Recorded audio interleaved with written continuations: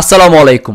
স্ট্যাটিস্টিক্সের এই ভিডিওতে আমি কথা বলবো ডেসক্রিপটিভ স্ট্যাটিস্টিক্স অ্যান্ড ইনফারেনশিয়াল স্ট্যাটিস্টিক্স নিয়ে। অ্যান্ড পরিসংখ্যানকে আমরা মূলত এই দুইটা ভাগে ভাগ করে থাকি বা এই দুইটা ব্রাঞ্চে ক্লাসিফাই করে থাকি। অ্যান্ড আপনি যদি এই ভিডিওটা ক্লিয়ারলি বুঝতে পারেন, পরিসংখ্যান নিয়ে আপনার ধারণাটা আর একটু ক্লিয়ার হবে।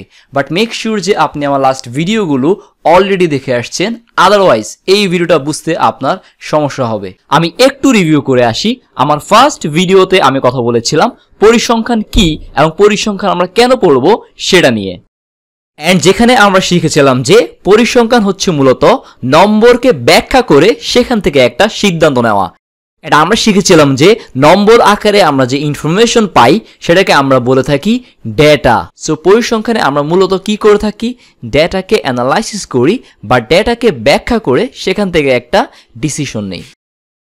অ্যান্ড এর পরের ভিডিওতে আমি কথা বলেছিলাম পপুলেশন অ্যান্ড স্যাম্পল নিয়ে, যেখানে পপুলেশন হচ্ছে আমি কোনো কিছু নিয়ে স্টাডি করতে গেলে বা আমি কোনো কিছু নিয়ে একটা রিসার্চ করতে গেলে সেই রিসার্চের ইন্টারেস্ট অনুযায়ী যতজন ইন্ডিভিজুয়ালস বা যতগুলা আইটেমস থাকবে যাদের প্রত্যেকের কাছ থেকে আমি ডেটা নিব, তাদের সবাইকে একত্র করে আমরা বলি পপুলেশন। অ্যান্ড বাস্তবে পপুলেশন সাইজ অনেক বড় হওয়ার কারণে সাধারণত পপুলেশন নিয়ে কাজ করা সম্ভব হয় না। সো আমরা পপুলেশনকে রিপ্রেজেন্ট করে এরকম একটা অংশ নিয়ে কাজ করি, অ্যান্ড যেটাকে আমরা বলি স্যাম্পল।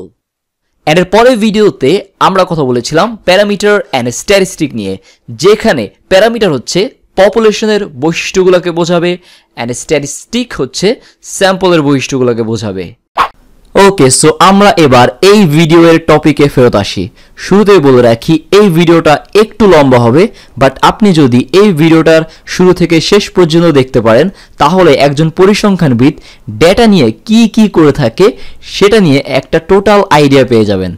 ওকে, আমরা এবার এই ভিডিওর বাংলা টার্মগুলোর সাথে একটু পরিচিত হয়ে নিই।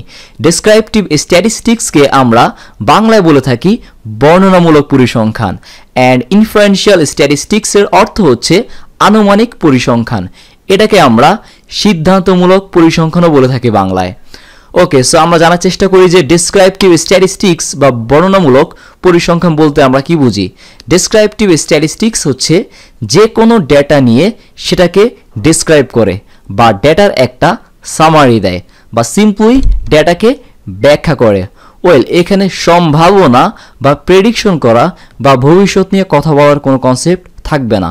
এখানে স্যাম্পল বা পপুলেশন যে ডেটাই হোক সেই ডেটা নিয়ে সেটাকেই ব্যাখ্যা করবে। অপরদিকে ইনফারেনশিয়াল স্ট্যাটিস্টিক্স হচ্ছে যেখানে আমি স্যাম্পল ডেটা অ্যানালাইসিস করব পপুলেশনকে ডেসক্রাইব করার জন্য।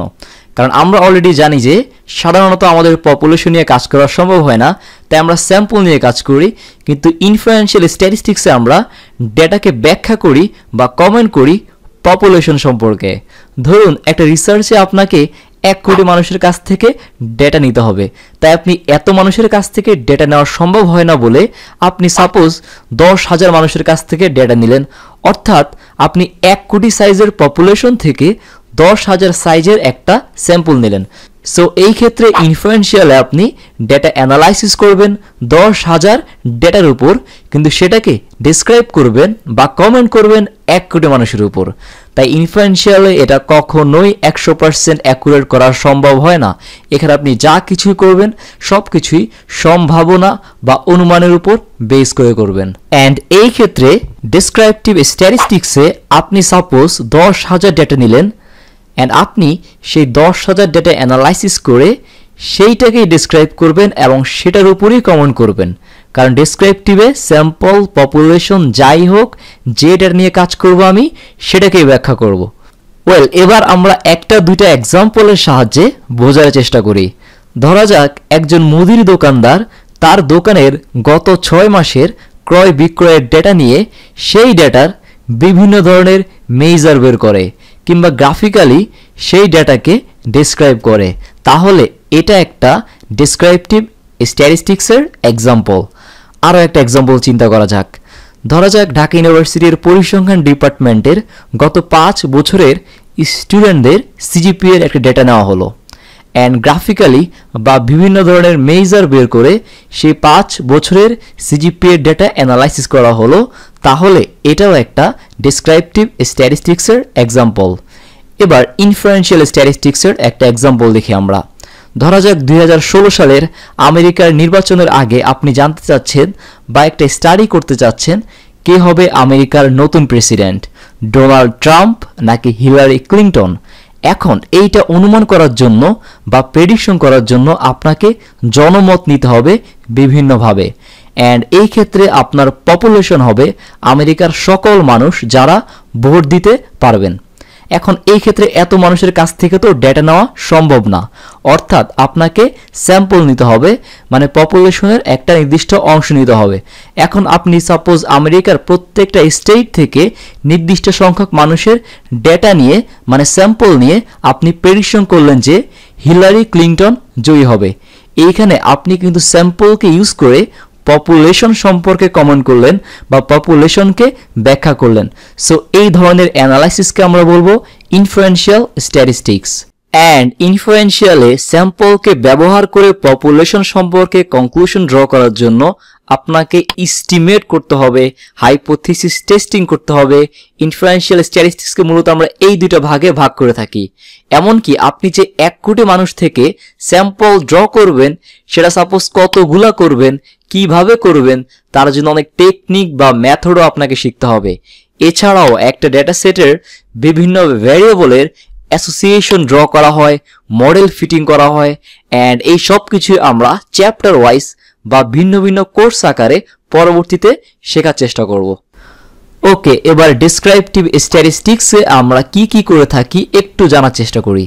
যে কোনো ডেটা কালেক্ট করা, ডেটাকে সাজানো এবং ডেটাকে প্রেজেন্ট করা, এই সব কিছুই ডেসক্রিপটিভের অংশ। এছাড়াও ডেটাকে গ্রাফিক্যালি প্রেজেন্ট করা, যেমন বার ডায়াগ্রাম, পাই ডায়াগ্রাম, হিস্টোগ্রাম আঁকা, এবং একটা ডেটা সেটের সেন্ট্রাল টেন্ডেন্সি মেজার করা, অর্থাৎ এমন একটা ভ্যালু বের করা যেটা পুরা ডেটাকে রিপ্রেজেন্ট করবে। সেন্ট্রাল টেন্ডেন্সি মেজার করার জন্য আমরা মেইনলি মিন, মিডিয়ান, মোড বের করে থাকি। এছাড়া একটা ডেটা সেটের ভ্যালুগুলা কি পরিমাণ ছড়িয়ে ছিটিয়ে আছে বা একটা আরেকটা থেকে কি পরিমাণ ডিস্টেন্সে আছে সেটা বের করার জন্য আমরা ডিসপারশন মেজার করি। অ্যান্ড ডিসপারশন মেজার করার জন্য আবার আমরা range, quartile deviation, standard deviation ইত্যাদি বের করে থাকি। এছাড়াও একটা ডেটা সেটের এমন একটা ইউনিক ক্যারেক্টারিস্টিক যেটা দিয়ে অনেকগুলো মেজার বের করা যাবে, সেটার জন্য আমরা মোমেন্ট ইউজ করে থাকি। এছাড়াও একটা ডেটা সেটের শেপ বা আকৃতি কেমন হবে সেটা নিয়ে আইডিয়া করার জন্য আমরা স্কিউনেস আর কার্টোসিস মেজার করে থাকি। সো একটা ডেটাকে কালেক্ট করে সেটাকে গ্রাফিক্যালি প্রেজেন্ট করা হতে শুরু করে বিভিন্ন ধরনের মেজার বের করে সেটাকে ডিসক্রাইব করা, এই সব কিছুই ডেসক্রিপটিভ স্ট্যাটিস্টিক্সের অন্তর্ভুক্ত। অ্যান্ড এই সব কিছুই আমরা আলাদা আলাদা চ্যাপ্টার ওয়াইজ পড়ব। সো এই বিষয়গুলো যদি আপনার এখন মাথার উপর দিয়ে যায় কোনো সমস্যা নেই। আমার এই ভিডিওটা এই পর্যন্তই। আপনার যদি কোনো প্রশ্ন থাকে আপনি কমেন্টে জানাতে পারেন। ধন্যবাদ সবাইকে।